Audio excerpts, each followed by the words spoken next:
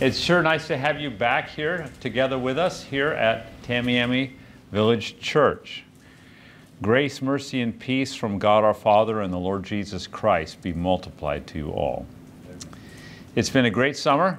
I hope you've had a great summer, whether you've been down here weathering the hot weather in Florida or been somewhere else up north like Michigan or Ohio or wherever. And we're glad to have you here together with us today. Just a few announcements as we begin. I talked to, is it Helen Riley? Is that her name, Helen Riley? Yes. Yes. Helen Riley said that supposedly Friendship Hall is supposed to get some roof repair. There's issues with the mansard roof, which is the type of roof it has. And it was supposed to have been done during the summer, but obviously it didn't get done. So there's going to be a rush, I'm sure. So for the time being, we're going to be meeting here, Lord willing, every Sunday. And hopefully soon we'll be able to meet back over at Friendship. But right now we're at Flamingo. And by the way, I had this conversation with Larry this morning. See behind me it says Flamingo Hall. But you know what it says outside, out there? It says Flamingo Star Hall. So which one is it? Well, you make a star. All right.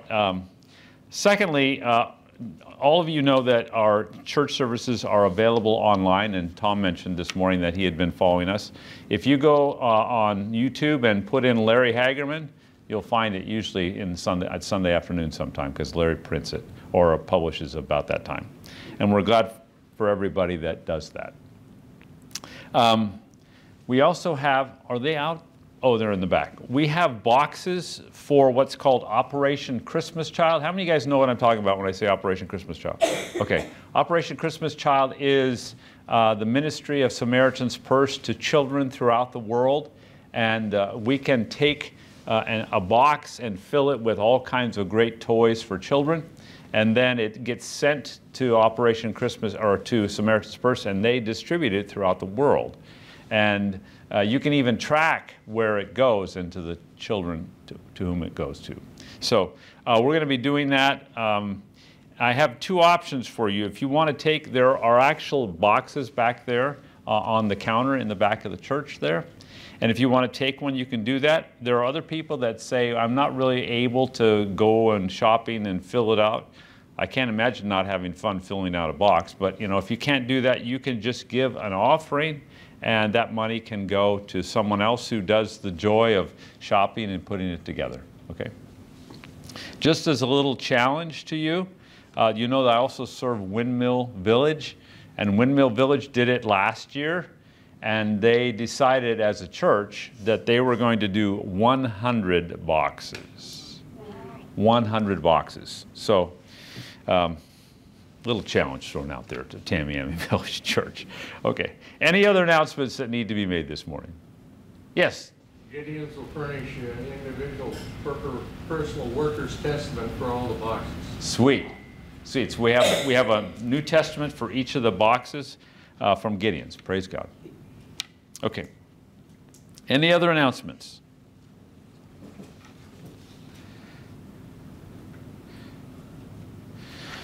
All right.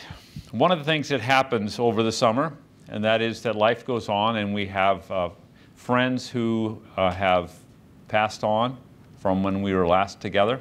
And we just heard news yesterday that Dorothy Thomas, that is Chris Cooey's mother, died yesterday. She was 98 years old. So are there any other people that we need to know that had died in this during the summer? Not that we know, but plenty still to pray for, okay? We'll mention that a little bit later. We have prayer requests on the back of the bulletin. All right, well then let's turn our hearts to the Lord. And if you have your bulletin there, you can look with me as I read this opening scripture taken from Psalm 29. It says this, "Give unto the Lord, O you mighty ones, give unto the Lord glory and strength. Give unto the Lord the glory due to his name. worship the Lord in the beauty of holiness. Let's pray together. Father in heaven, we come before you in the name of Jesus, and we're thankful today for the privilege of being together.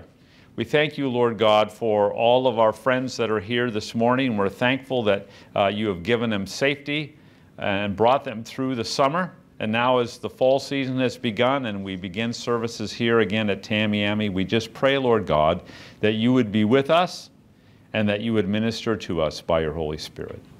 Speak to us through your word. And I pray, Lord God, that as we are together, that we would truly adore and worship you.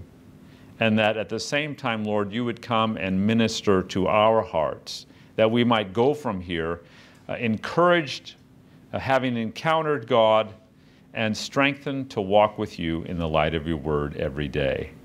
Bless this time together now. In Jesus' name we pray. Amen.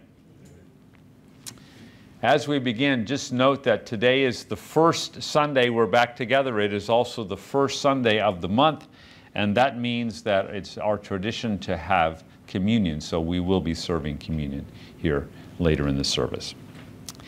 If you have a hymnal, I invite you to turn with me to number 163. Number 163. Our first hymn is entitled, Come Thou Fount of Every Blessing. Number 163. And if you are able to stand, let's stand together and sing the 3 verses of this song.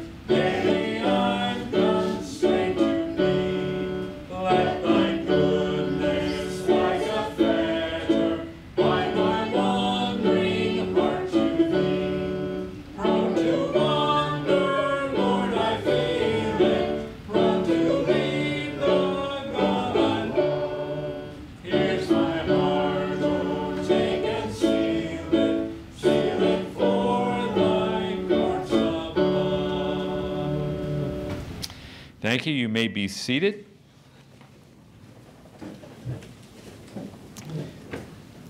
In the back of the bulletin there on page 616, it's number 638, we're going to read from Psalm 84.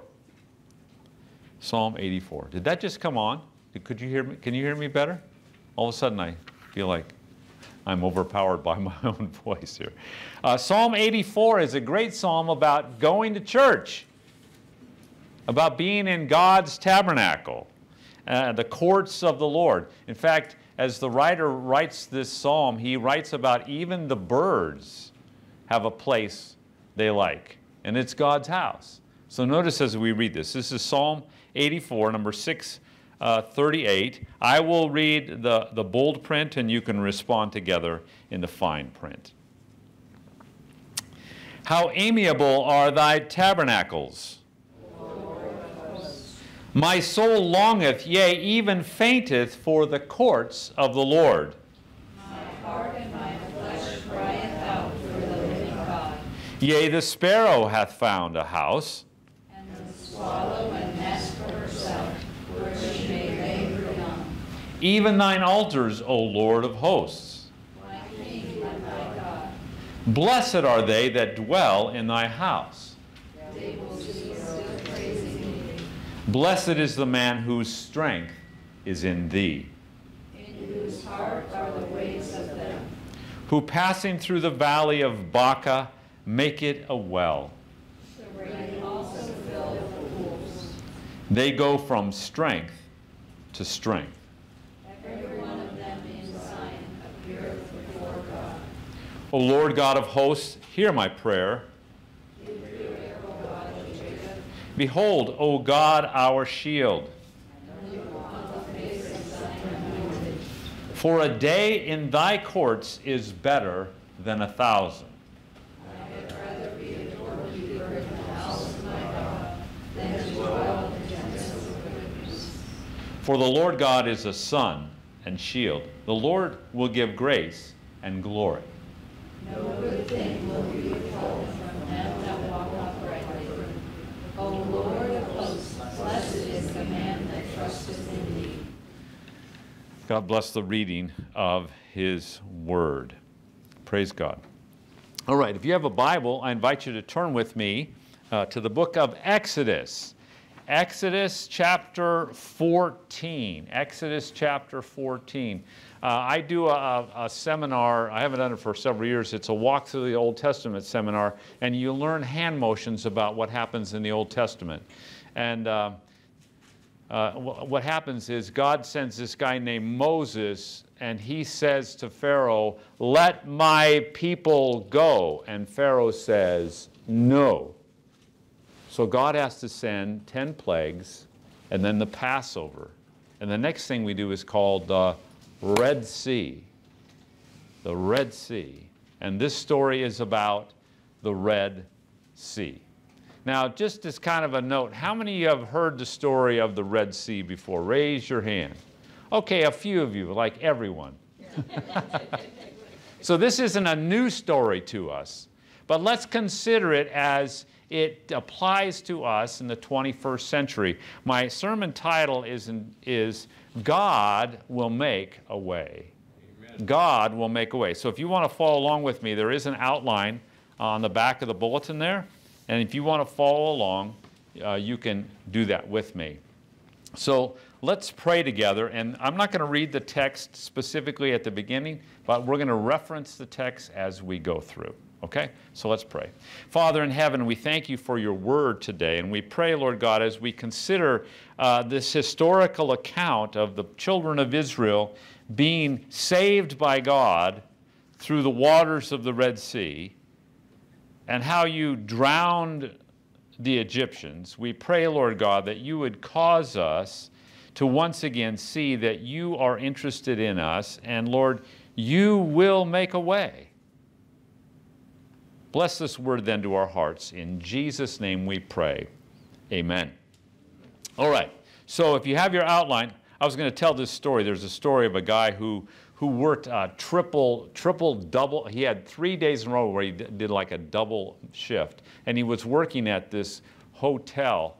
And he was so tired afterwards, he ordered dinner, sat down, and his head was kind of still in a fog. And as he started to pray, he said, "Good evening, Holiday Inn, how can I help you?"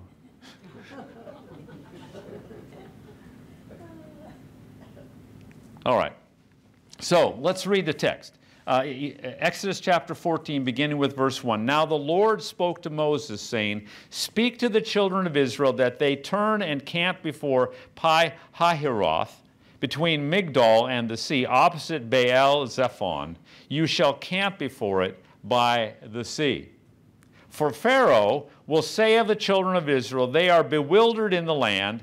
The wilderness has closed them in. And then I will harden Pharaoh's heart so that he will pursue them, and I will gain honor over Pharaoh and over all his army, that the Egyptians may know that I am the Lord." And they did so. All right, so here we go. If you want to follow along the outline, and that is, first of all, I want to say this, that God led his people in the past. If you study the history of the book of Exodus, we know the children of Israel, that they were in slavery for, anybody remember how many years they were in slavery? 400 years. The end of the book of Genesis, it's Joseph, and he's in charge of, he's the prime minister of Egypt. But by the time Exodus starts, it's 400 years of slavery for the children of Israel. But God led them, and he raised up a leader, and that was Moses. Moses was the one that led them out of slavery in Egypt. In fact, what we have is, we have this miraculous thing called the 10 plagues. And God did these 10 plagues, and the final of the plagues was the death of the firstborn in Egypt. And the way the children of Israel were delivered from having their firstborn also be killed is God had them kill a lamb. A lamb was slain, and the blood was put over the doorposts of the house. And we have a beautiful picture of how God saves us. He delivers us from sin by the blood of the Lamb, that is Jesus Christ. And so God has always led the children of Israel in the past, and now He's leading them to another place. And if you read this text, many of the Bible scholars say God led them. He didn't lead them by the way of the way they would normally go, because the children of Israel might walk by the sea. They went a south route by the wilderness.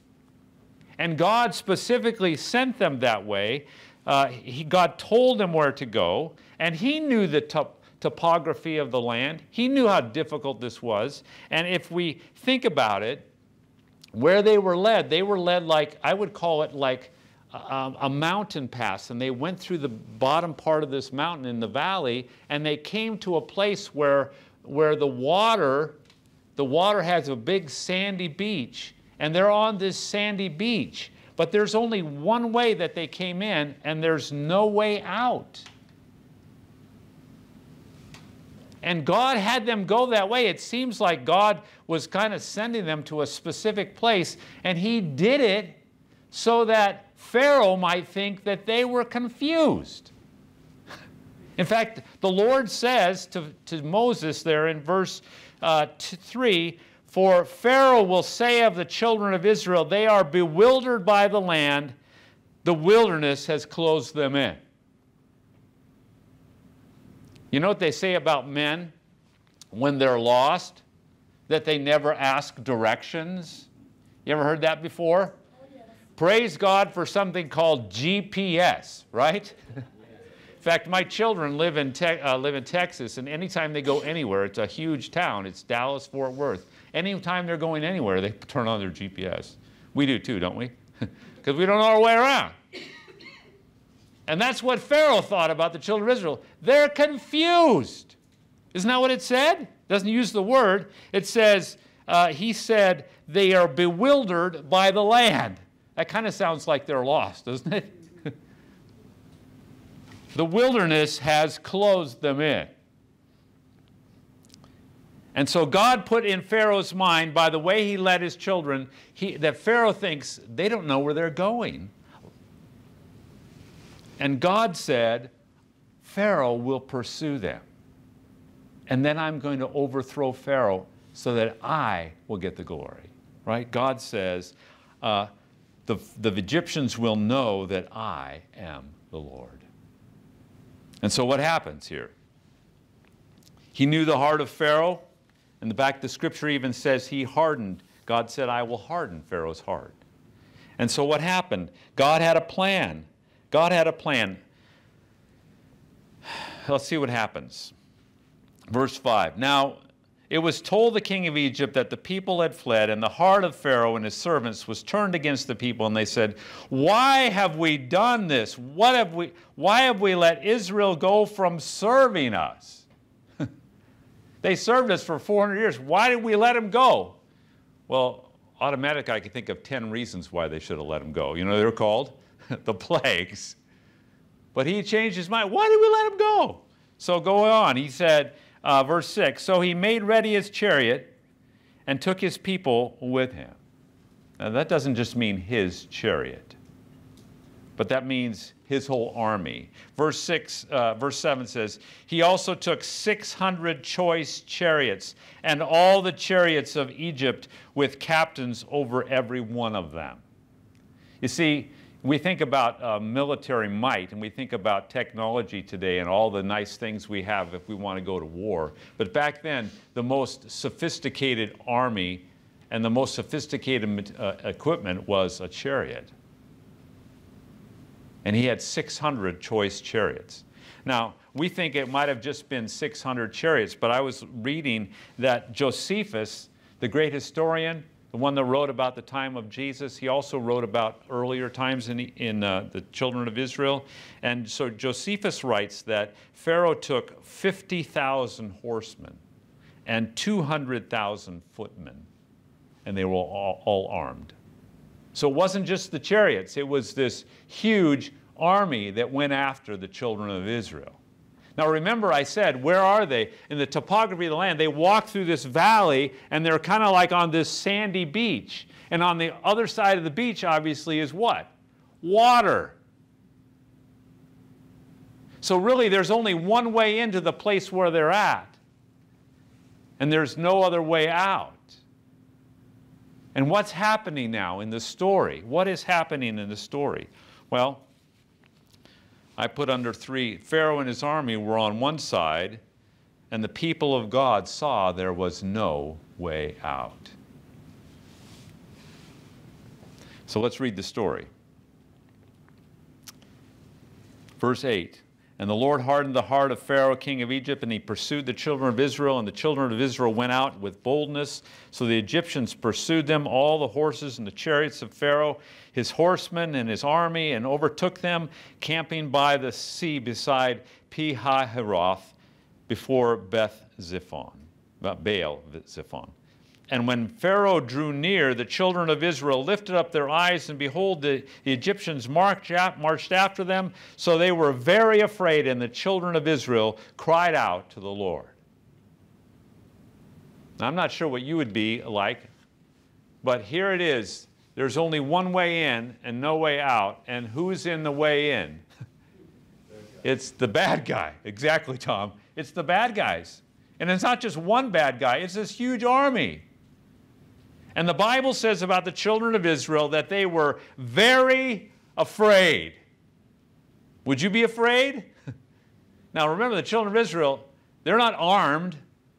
They just went out of Egypt. They had spoiled Egypt with all the things they had taken from and been given by the Egyptian people, but they didn't go out with armor.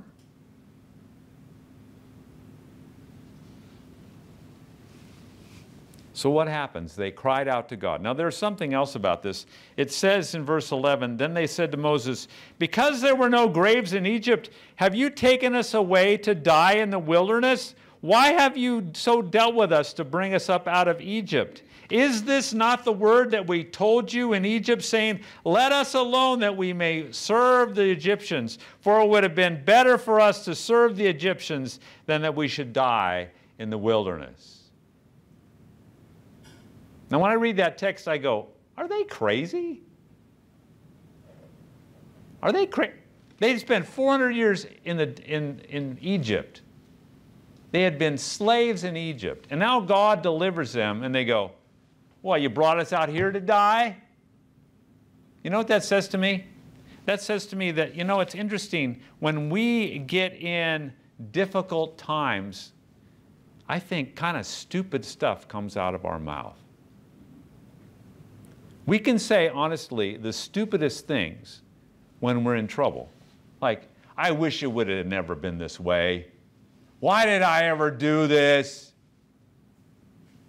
It would have been better, just like the children of Israel said, it would have been better, right? Fill in the blank, if this wouldn't have happened. It wouldn't have been better. Are you kidding? If they'd gone back to Egypt, the Egyptians had just had their firstborn killed. Would they have accepted them with open arms? Are you kidding? It would have been better for us to serve the Egyptians than we should die in the wilderness. And so they cry out to God, but then they also complain. Can anybody relate to that? Trouble comes and we complain. Sometimes we lose our faith. Sometimes we lose our faith, that's for sure. Okay, so here's what happened. Here's what happened. They had cried out to God. And then Moses responds, verse 13. And Moses said to the people, "Do not be afraid. Stand still and see the salvation of the Lord, which he will accomplish for you today. For the Egyptians whom you see today, you shall see again no more forever. The Lord will fight for you, and you will hold your peace." That's what Moses said. Moses, like you talked about, Joyce, Moses spoke a word of faith in the middle of their fear. And he said, "Stand still and see the salvation of God. God will fight for you." Now, I'm not sure if Moses knew exactly what was going to happen. He was just going to follow the Lord's leading, but he knew that God was on his side, and he had faith that God would do something. And so what happened? It says in verse 15, "And the Lord said to Moses, 'Why do you cry to me? Tell the people to go forward.'" Wait a minute, go forward? That seems counterproductive. Go forward. There's water on this side. How are we going to go forward? Have you ever noticed that when God speaks, oftentimes it's counterintuitive? God asks us to do something, we go like, that doesn't make sense. And yet God asks us to do it. And here the children of Israel are told by God, or God tells Moses to tell the children of Israel, go forward. Well, how are they going to go forward? On this side are the Egyptians, and they're going to overtake them. And on this side, there's water. Let's read on. Verse 16, "But now lift up your rod and stretch out your hand over the sea and divide it, and the children of Israel shall go on dry ground through the midst of the sea. And I will indeed harden the hearts of the Egyptians, and they shall follow them. So I will gain honor over Pharaoh and all of his army and his chariots and his horsemen. Then the Egyptians shall know that I am the Lord, when I have gained honor for myself over Pharaoh and his chariots and his horsemen." See, God had a plan. The children of Israel didn't know the plan, but God knew exactly what he was doing. In my outline, I said this, that God, this is C, God moved between them to protect Israel. It says in verse 19, "The angel of God who went before the camp of Israel moved in and went behind them, and the pillar of cloud went from before them and stood behind them. And so it came between the camp of the Egyptians and the camp of Israel. Thus it was a cloud and darkness to the one, and it gave light by night to the other, so that the one did not come near the other all that night." So it's the middle of the night, and here's the pillar of cloud, and the children of Israel are here on the sandy beach, and the Egyptians are here, and the cloud comes between them, and it's dark for the Egyptians, but it's light for the Israelites.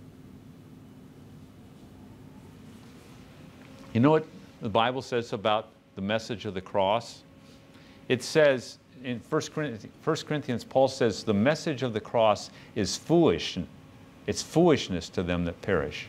But to those of us who are being saved, it is the power of God. And when I see that picture, I see the picture here. It's a picture of the children of Israel are protected by this cloud, but the Egyptians don't understand it. It's darkness to them. But to the children of Israel, it's light. And God protects them. And all through the night, then God sends an east wind. You know what happens? It blows the water. It blows the water, and all of a sudden the water is now gone. And all that's there, it's banked on both sides. But here it is in the middle, it's dry land. Certainly you've seen the movie Ten Commandments, right? You've seen that scene where they show them walking through the water as on dry land. It's interesting to note here, if you have your bulletin, would you look at the front of your bulletin there? Does anybody know what that is? Just looks like a big pillar here, doesn't it? Ron Wyatt in 1978 found this pillar on either side of a place called Nueva Beach. And on it was an inscription. And the inscription was actually put there by a man named Solomon. That Solomon put one of these on each side of the beach to commemorate the crossing of the Red Sea. Now, there's been a debate, and there still is debate today as to where it was, but you know, it's kind of like physical evidence. Here's an actual marker that says this is where it happened.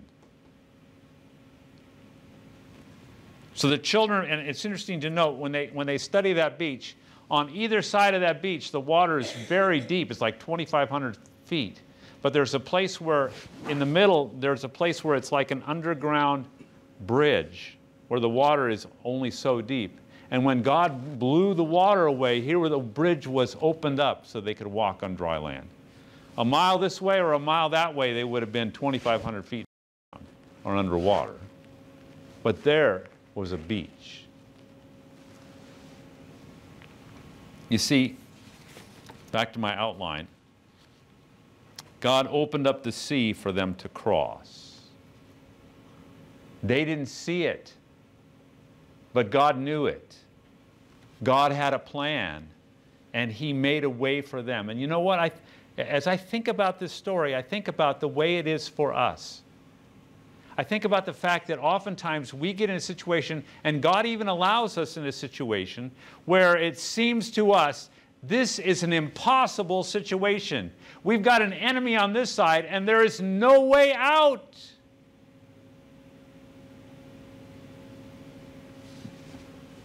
And God might say to us, that's no big deal to me. Do you trust me? Do you believe that I'll make a way? And so the Bible says, and let's read it. Verse 21, then Moses stretched out his hand over the sea, and the Lord caused the sea to go back by a strong east wind all that night, and made the sea into dry land, and the waters were divided. So the children of Israel went into the midst of the sea on dry land, and the waters were a wall to them on their right hand and on their left. And the Egyptians pursued them and went after them into the midst of the sea, all of Pharaoh's horses, his chariots, and his horsemen. So if the children of Israel can go, they'll go too. And that's what they did. They went through the water. Letter E in my outline says Pharaoh and his army followed. See what happens. Of course, we know what happens, don't we? Let's read on. Verse 24, now it came to pass in the morning watch that the Lord looked down upon the army of the Egyptians through the pillar of the fire and cloud, and He troubled the army of the Egyptians, and He took off their chariot wheels, so that they drove them with difficulty. And the Egyptians said, let us flee from the face of Israel, for the Lord fights for them against the Egyptians. It's interesting to note, they went in that same place where I talked about, this beach, and you know what they found when they went underground and went under the water? They found things that looked an awful lot like a chariot wheel. And there's pictures you can see. Obviously, there's coral that's grown on them, but you look at it, you go, it looks an awful lot like a chariot wheel to me.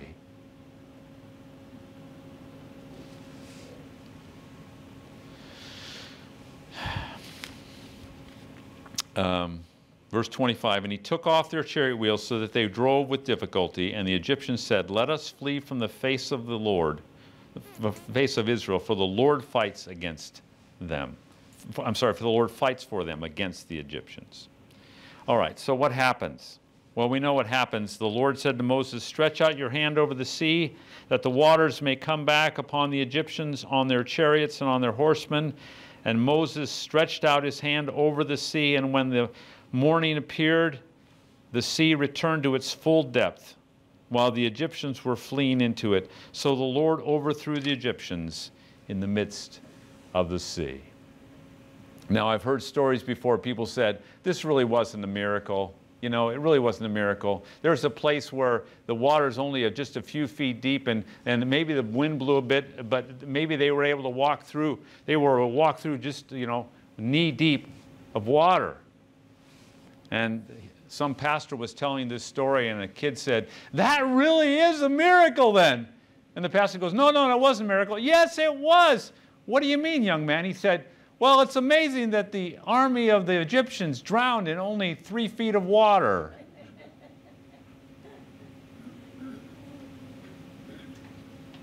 No, they drowned. They all drowned. And God won the victory. So what happened here? Letter G. The people feared and believed the Lord. Let's read what happened. Verse 26. Then the waters returned and covered the chariots, the horsemen, and all the army of Pharaoh that had come in the sea after them. Not so much as one of them remained.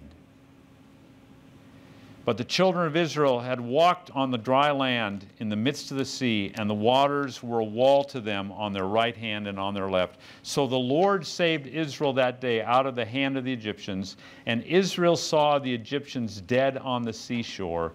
Thus Israel saw the great work which the Lord had done in Egypt. So the people feared God, feared the Lord, and believed the Lord and his servant Moses. You see, God had a plan. The children of Israel didn't know it. They thought they were like dead meat. But God made a way through the Red Sea. And his way through the Red Sea was salvation for them, and it was destruction for their enemies. And in the end, God won the victory, and God was glorified through all this. And the children of Israel, it says, they feared the Lord, and they believed in the Lord. So what about you today? Well, first of all, let me say this. There is an analogy here. There's an analogy that is that God has always been one who has made a way. When we get to the New Testament, my friends, you know what happens? In the New Testament, God sent his only begotten Son into the world because we had sinned against him. And the wages of sin, the Bible says, was death. But God was going to make a way that the gift of God is eternal life through Jesus Christ our Lord. There was no way that we could save ourselves. In fact, the Bible says we've all sinned and fall short of the glory of God. And there is no way that we can save ourselves. And there is only one way, and God made a way. And the way is through his Son, Jesus Christ. And the picture here is the only way that we make it to God, the only way that we are able to make it to heaven is we need to walk through on dry land. That the sea is parted. And you know how the sea was parted? By the blood of Jesus Christ. Jesus Christ died for us so that he could make a way for us. In fact, Jesus said of himself, I am the way, the truth, and the life. No one comes to the Father except through me.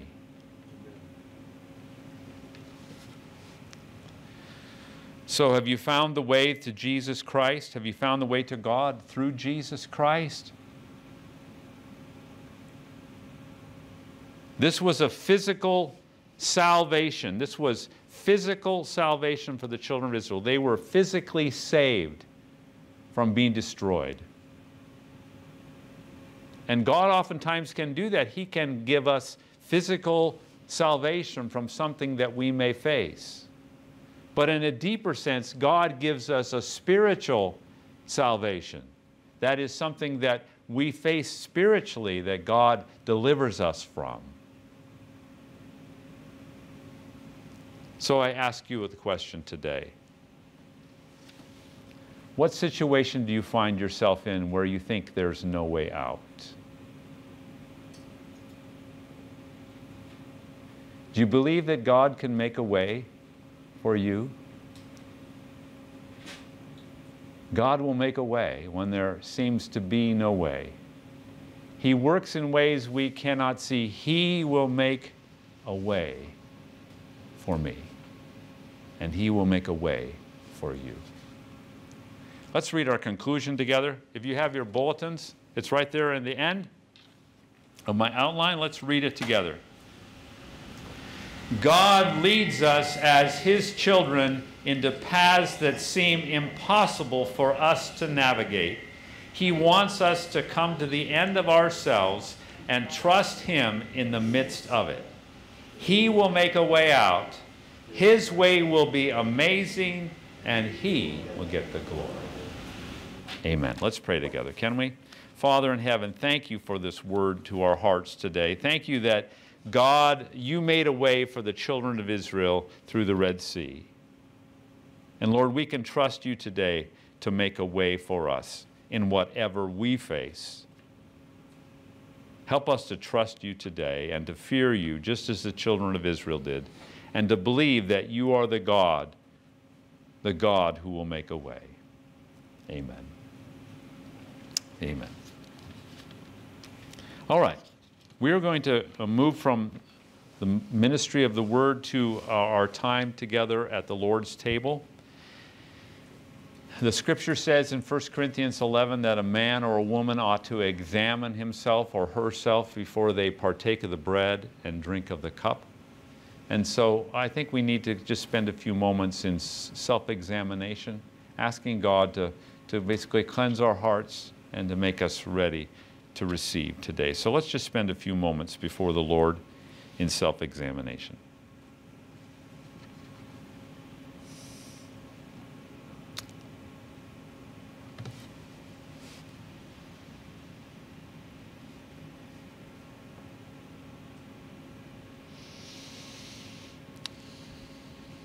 Let's pray together the prayer our Lord taught us to pray. Our Father, who art in heaven, hallowed be thy name. Thy kingdom come, thy will be done, on earth as it is in heaven. Give us this day our daily bread, and forgive us our trespasses, as we forgive those who trespass against us. And lead us not into temptation, but deliver us from evil. For thine is the kingdom, and the power, and the glory, forever and ever. Amen.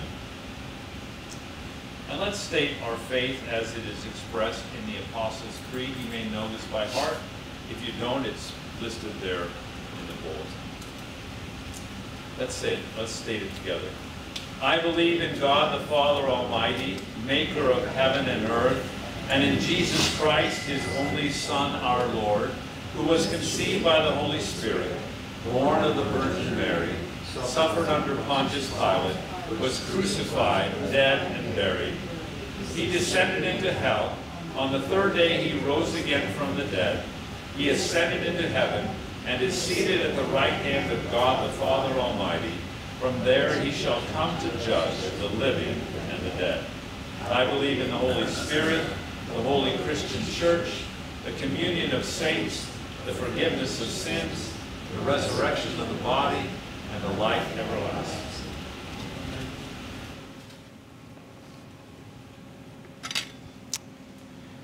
Our Lord Jesus Christ, in the night in which he was betrayed, took bread, and when he had given thanks, he gave it to them, saying, "Take, eat, this is my body, which is given for you. This do in remembrance of me."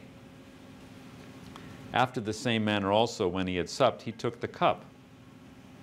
And when he had given thanks, he gave it to them, saying, "Drink from it, all of you, for this cup is the New Testament, or New Covenant, in my blood, which is shed for you and for many for the forgiveness of sins. This do as often as ye drink it in remembrance of me." The cup of blessing which we bless, is it not a communion in the blood of Christ? The bread which we break, is it not a communion in the body of Christ? Since there is one bread, we who are many are one body, for we all partake of the one bread. For as often as ye take this bread and drink this cup, you proclaim the Lord's death until he comes. We're going to pass out the elements, and then we will hold them together and take them all at the same time. Jesus said, "Take, eat, this is my body, which is given for you."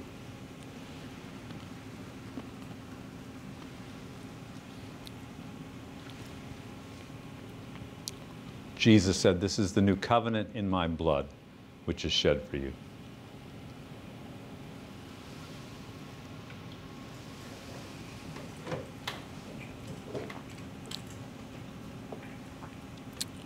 Let's have a moment of silent prayer before the Lord.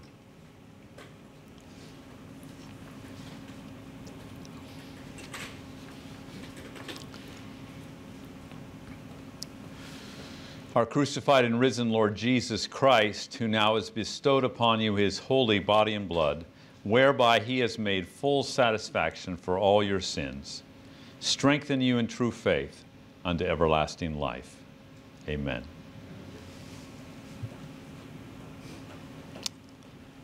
All right, is there anyone who would like to give a testimony this morning? A testimony of God's grace. Colleen. February last spring, my son-in-law was diagnosed with stage 4 stomach cancer, and after much prayer and 6 months of chemo, they did a PET scan on him 2 weeks ago, and they can't find the tumor. Oh, praise the Lord. So praise God. Now, your son-in-law's name is what? Dave Kendall. Yeah, that's the one you'd gone up for the summer to help your daughter, right? Yeah. Praise God. Thank you for that testimony. Anyone else? Yes, Doris. Also, thank you all for prayers for DJ Duffy, my second cousin who was injured with that gunshot wound. He is improving so much. He now can see out of his eye. It's open more. He's smiling. He's saying a few words at a time now. He even sang a song one Sunday when I had the daughters. I get his daughters every Sunday afternoon to do something with them. And we went back, and his wife had taught him to sing, welcome back, and he sang it, and it was like, wow. So now he's able to walk with just a crutch, a handheld crutch, and he's walking all around the house, he even dressed himself yesterday for the first time, completely dressed himself. So he's improving so much. God is answering those prayers. So thank you all, and just keep praying. He's getting there. Praise God. Yes. He is in the bulletin. I forgot to erase the word in hospital, but he is still recovering from the gunshot wound. Yeah. Praise God. How is Mr. Knake? He's having some problems, but he's seeing the doctor on the 11th. He needs a shoulder replacement. He needs a shoulder replacement. Okay. All right. Any other testimonies or prayer requests? Chuck. Yeah, I had a blessing here around the 4th of July. I saw on television that you get these shoes that you could slip on. You know, so I went and bought a pair of $95 slip-on shoes. And then next morning, 5 o'clock in the morning, I go to take the garbage out. I put that shoe half on, and then I couldn't get any more on, so I reached down to get it, and I lost my balance. I did 3 hops and went over backwards like a big bumblebee, you know. I landed right in the middle of the kitchen floor, splat. And I had been having terrible back pain before that, and I've been getting shots for years. But you know, the Lord used that flat me out in the back to take care of my back. He actually, I have had no pain in my back since the accident, my fall. So what I thought was bad, the Lord used for good, you know. So we serve an amazing God. I'm telling you, no more shots in my back. I used to get like 6 shots at a time in order to function, and no problem. So it took a fall for your back to be okay. Is that what you're saying? What's that? It took a fall for your back to be okay. Is that what you're saying? Yes. Yes. It took a fall for your back to be okay. Yeah. Yeah. Yes. God will make a way, huh? Yes, that's right. That's what I'm trying to say. I don't have the back pain that I used to have. That's I right. don't have the shots that I used to have. God is an awesome God. Amen. Amen. All the time. Yeah. I went to see Chuck a couple days after that happened, and he goes, God was like, he did like a divine chiropractic move. Is that right?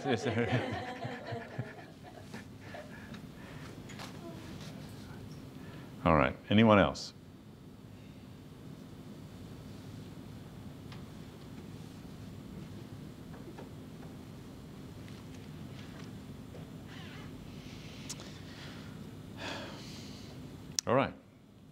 it says in the bulletin, our tithes and offerings are lifted to God, and we do lift them to God. We have, since COVID, we basically haven't passed out an offering plate. But we do have a place for you to put your offerings today, and we're thankful to you, each of you, for your faithfulness in giving. So God bless you as you give. Let's sing a couple songs together, can we?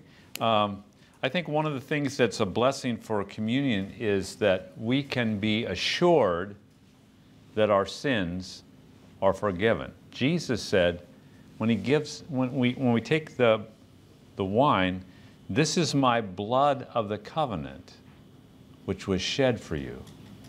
In the Old Testament, there was always the shedding of blood.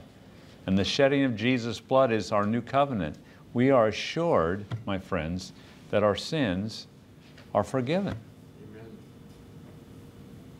All right, so blessed assurance, number 299. Do you guys know this song? How many of you guys know this song? Pretty much. Okay, so I want to have you play through them. Go ahead, let's just sing it.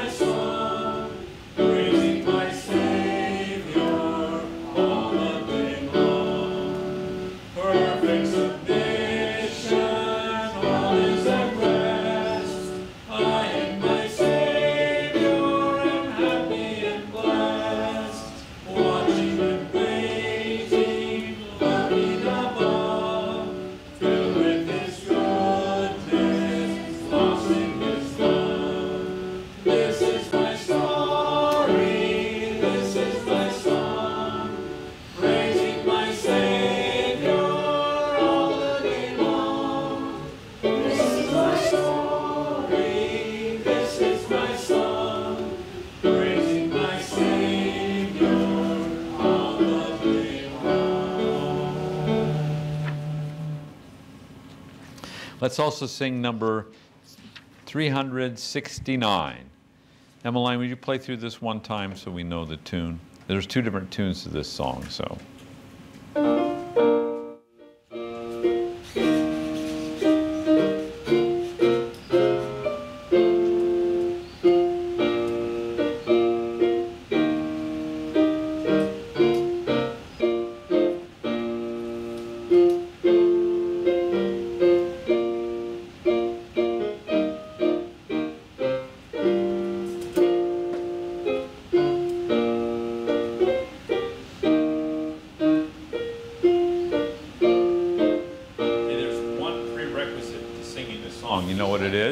You got to stand up, right? So let's stand to sing this song. Stand up for Jesus, ye soldiers of the cross. Lift high his royal banner, it must not suffer loss. From victory unto victory, his army shall be lead, till every foe is vanquished.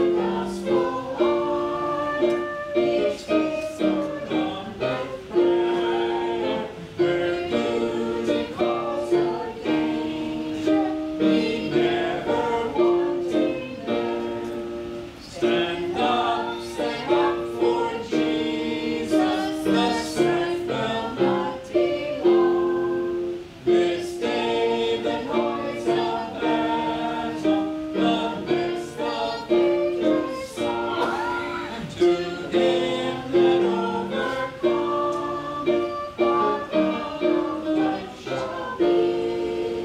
He with the King of glory shall reign eternally. Thank you. You may be seated. All right, we're going to turn together in prayer. Were there any other requests that need to be mentioned today? We have in the list there to pray for Woody Woodward. That's Beth's brother-in-law, my brother-in-law, and he has begun taking chemotherapy again. He has 2 weeks on and 1 week off, and this last week he didn't take it because he wasn't strong enough, but he's trying to work again, so we want to continue to pray for him. Beth? Also, I didn't tell you this, but my mom had an appointment. She remember we prayed for her for those two. They put in 2 valves. One or both are leaking a little bit, but I don't think they're going to do anything about it. But she's in permanent arrhythmia now. So. Okay.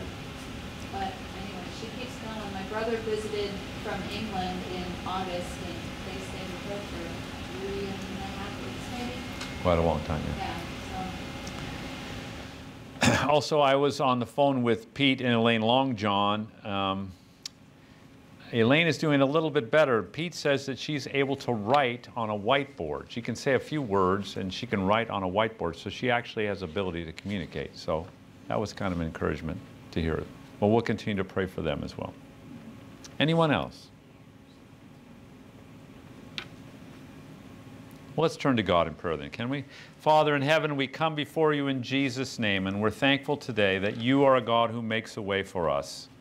And Lord, there are so many times, if we're honest with our life, we recognize that you were there all along, even though it seemed like we were alone or sometimes we weren't sure what you were doing. We know, God, that you were there working for us. And we know we can trust what you have done in the past, that what you have done in the past, you will do in the future, that you are a God who will always be there, and that you will carry your work on to completion until the day of Christ.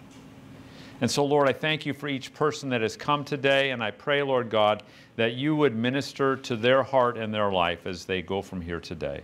And Lord, for these requests that we have heard, we want to pray for the peace of Jerusalem. We want to pray for those in authority, the President and the Supreme Court and the Congress.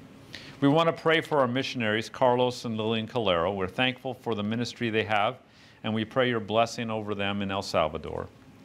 For these that we've prayed for in the past, we're thankful, Lord, for the testimony Pauline gave about her son-in-law, Dave. And we're thankful, God, that he has been able to go through this therapy, and, Lord, that the cancer has been in remission. We're thankful for that, and we pray that may continue. We continue to pray for our dear sister, Elaine Longjohn, and we pray your continued recovery for her from her stroke. For my brother-in-law, Woody, we pray you'd strengthen him for each day that he has, God. I pray, Lord God, that you would give him the ability to overcome this cancer. And I pray that, Lord, you would rid his body of it. We're thankful for the good report about DJ Duffy, and we pray your continued recovery for him as he has done all these things in the last few weeks. We're thankful for the testimony of what you're doing in his life. For Bob Knake today, Lord, we pray for him as he goes in on the 11th here for another doctor appointment. But we pray, Lord God, for the issues that he is facing, especially as even as Joyce said about a shoulder surgery. We just pray, Lord God, that you would minister to his heart and life. And for those who may be traveling, Lord, heading down to Florida in the next week, we pray, Lord, that you would give journeying mercies to them as well. For the requests that we may have on our hearts that we haven't spoken, the unspoken requests, we pray, Lord God, that you would meet those needs according to your riches and glory in Christ Jesus. So thank you that we can bring these requests before you, and we bring them in the name of Jesus. Amen. Would you stand together with me? Receive the benediction, and we will sing our doxology. Now may the God of peace, who brought up our Lord Jesus from the dead, that great shepherd of the sheep, through the blood of the everlasting covenant, make you complete in every good work to do his will, working in you that which is well-pleasing in his sight, through Jesus Christ, to whom be the glory forever and ever. Amen.